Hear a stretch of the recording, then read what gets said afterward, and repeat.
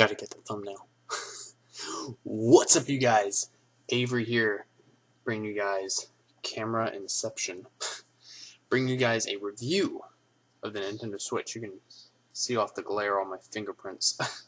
But I wanted to bring you guys this review today instead of waiting tomorrow to do it, just because I wanted to get it out of the way, and I didn't give you guys an unboxing, unfortunately, so I do apologize about that.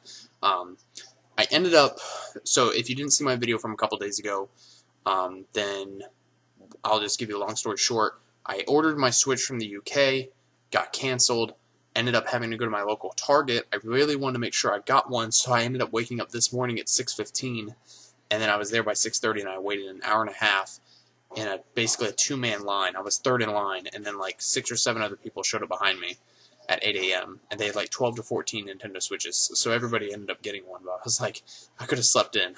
But regardless, I've been playing the Switch all day. I feel like I have a good grasp of it, and I want to talk to you guys about this. So as you can see right now, the screen is off.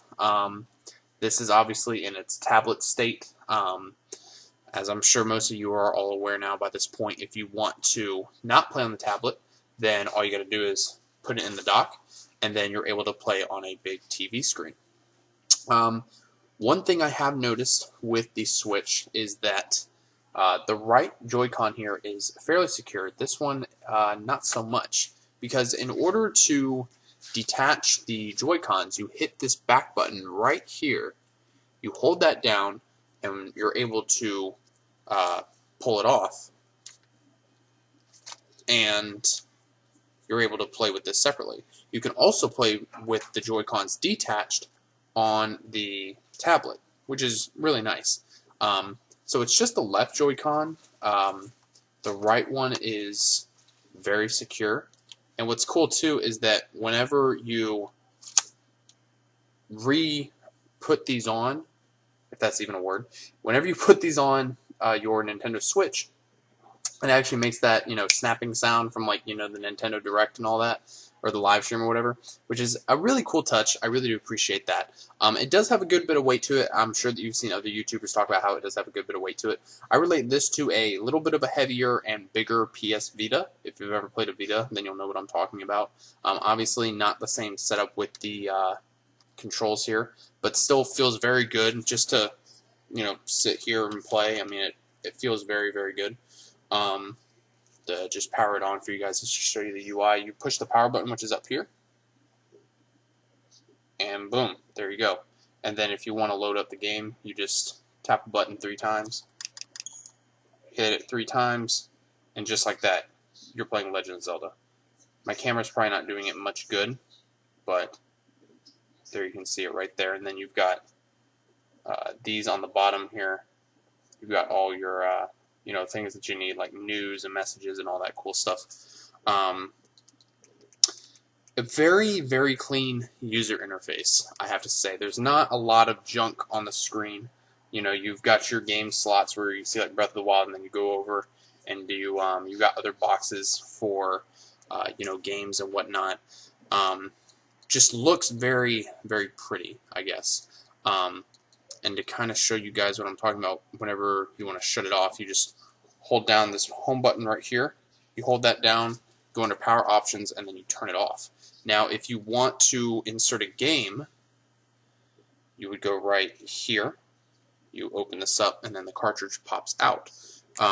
One thing that I noticed is that the cartridges, it's not very hard to get these in, but what I am noticing is that it's kind of hard to pull them out at first. And the cartridges, I don't know, I would say that they're fairly smaller than DS cartridges. So it is definitely easy to lose these. I would definitely say, I mean, you can already tell just from looking at it from a distance, it's very small.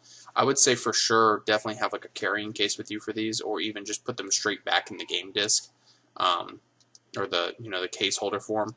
The case holders kind of, to me, look like almost like small DVDs, which is an interesting way to kind of hold them, which, isn't a good or a bad thing, just something that I noticed.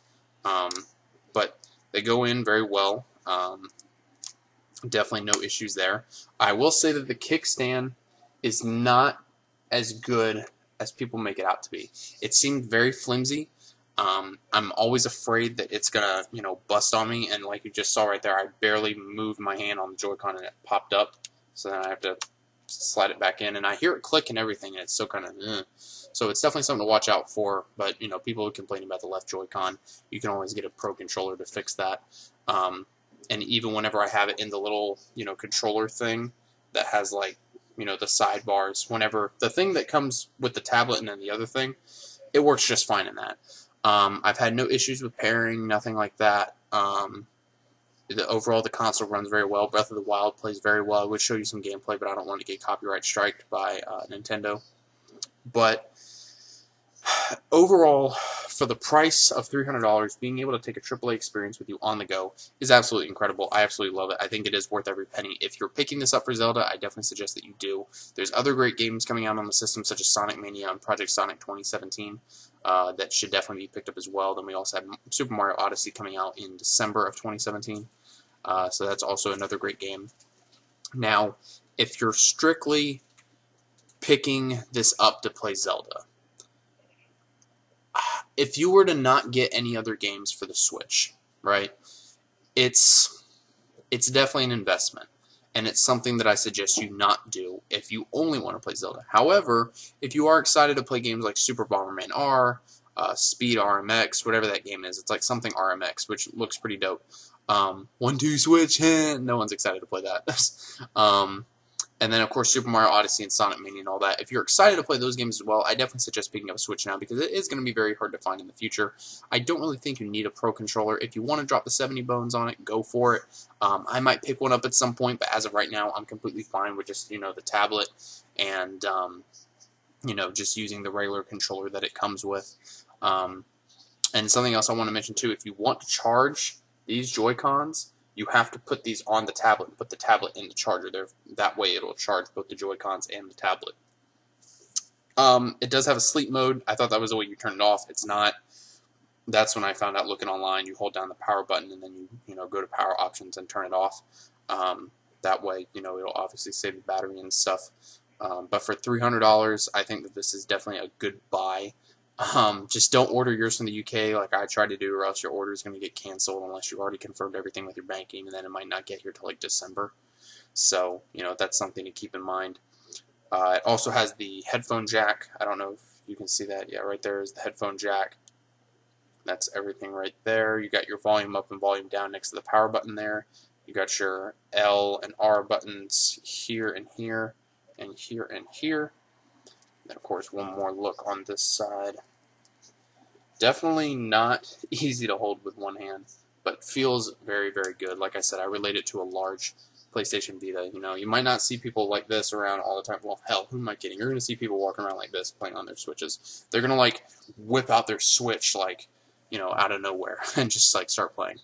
So that's about it I have for my review for you guys. I wanted to try and keep this short and sweet since I'm sure you've probably seen plenty of these on YouTube with plenty more views than mine.